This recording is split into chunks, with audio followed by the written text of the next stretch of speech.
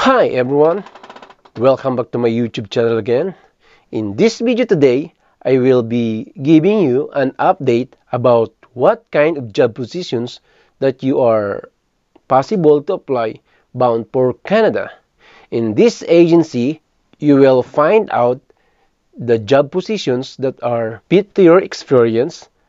So if you want to know what are these positions that are in need of bound for Canada, just stay tuned and watch this video until the end. But of course, if this is your first time here, want to know about the legit agency and no placement fee, job hiring, more job positions to apply bound for Canada, please do subscribe, like, and share. And of course, this is Hernan Kamama, and you are watching Hernan Kamama TV. Alright, so first things first, I will be proudly announce the new agency wherein I found out that they are offering a lot of job positions that you can apply bound for Canada. And what this agency is, this is the Industrial Personnel and Management Services Incorporations, or they call it in other word IPAMS, no? So IPAMS is based on the Philippines that are recruiting more people to work in Canada. And for all I know, there are also several people that they were already deployed here in Canada and who were successfully working and settling also here in Canada, and also a permanent resident, most particularly in the job positions of welder, no?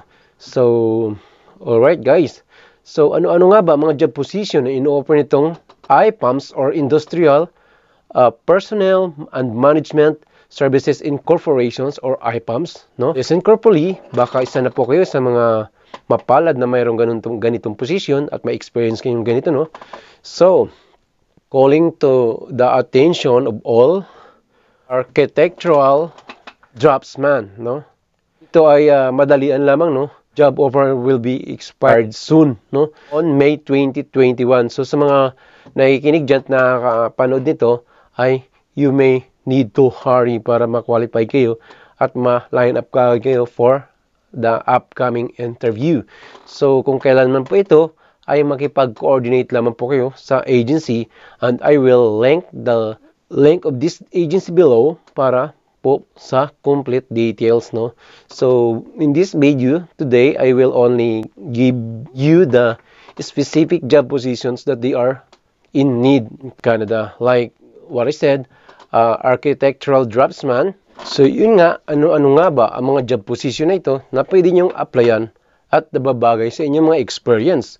So ito po, at naway masundan ninyo ang screen, no, para makita ninyo ang buong detalye, at para sa kasiguruhan at sa kompletong impormasyon ay maaari lamang po ninyong i-check ang link below about sa complete details para ma-browse ninyo ng maigi ang mga kailangan ninyong malaman about sa inyong applyan. So here we go guys, as you can see in the screen, IPAMS search jobs, of course naka-indicate din search jobs employer, select category, select country. So let's choose about Canada, no? So as you can see, find jobs. So let's start from the top. So carpenter. So as you can see guys, carpenter is in need in Canada. So malapit-lapit na nga po siyang ma-expired, pero may time pa po kayo para mag-apply sa agency or sa IPAMS, no?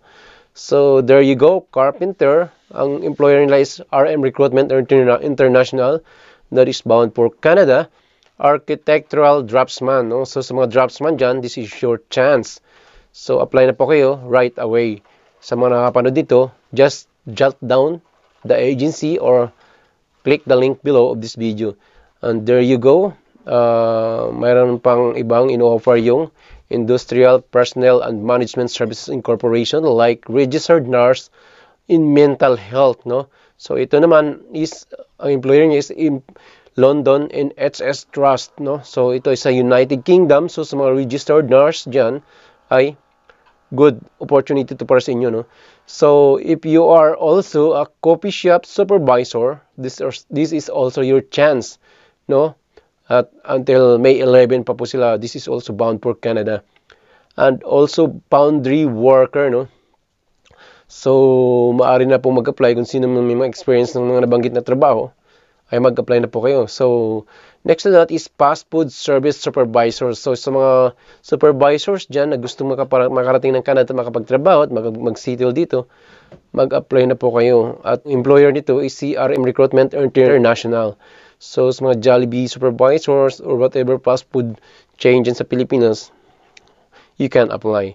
So sa mga heavy equipment also, mechanic experience, you can also apply in IPAMS.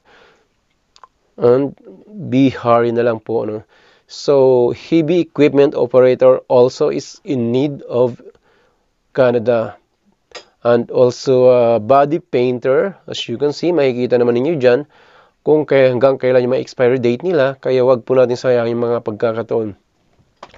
O nga pala, no, sa mga nagtatanong kung paano mag-apply, you can check the link below of this video para may idea kayo kung paano mag-apply. Of course, dahil sa pandemic ngayon, just to make it sure and clear na online applications po ito, no? So kung paano, check lamang po ninyo yung link dito sa video ito sa baba, no, sa description, para kung anong tamang proseso. So based sa pagkakaalam ko, ay kailangan po muna ninyong mag-undergo ng PEOS, so Pre-Employment Overseas, no, orientation na tinatawag nila. So follow na lang po natin sa baba yung instruction. So there you go.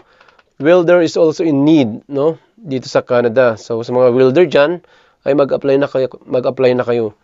And also industrial cleaners. So sa mga nagko-comment sa akin before about industrial cleaner, this is your perfect chance or opportunity para mag-apply na, no? So let's view more. So marami pa pong iba, guys, no? I-browse naman po ninyo ang link sa video ito para ma-find out ninyo kung saan po kabilang ang inyong experience at applyan na po ninyo kaagad, no? So most likely ang employer na naghahanap ng manpower is si RM Recruitment International.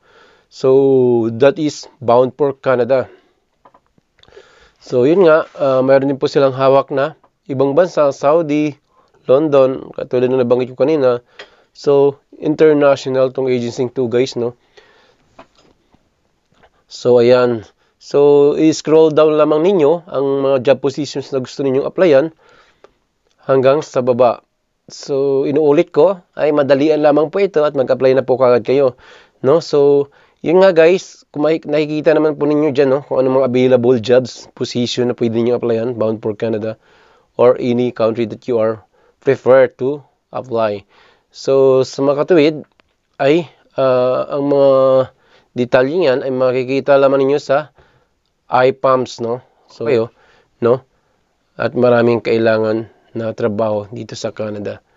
So, yun, guys. I hope nakatulong ako sa inyo sa video to at naway i-share natin po ito sa iba para din po magka-idea yung ibang mga kabayan natin na gusto mag-apply at nagnanais mag-apply sa Canada at magtrabaho, no?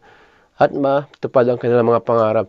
So, sa mga bago lang dito sa aking video, please don't forget to like and subscribe and share this video to others para marami din po tayong matulungang ibang mga kababayan natin na nagnanais makarating ng Canada. So, yun, guys, para sa kompletong detalye ng trabaho ay you can check the link below of these videos para kayo po ay dalhin doon sa mismong site or website ng agency para ma-browse ninyo ang mga job position at mga qualifications na kailangan nila get you qualified on the said job positions that they are in need. So, hope, guys, nakatulong ako sa inyo today. So, maraming salamat sa panonood at hanggang sa muli, see you in my next video. Maraming salamat. Peace out.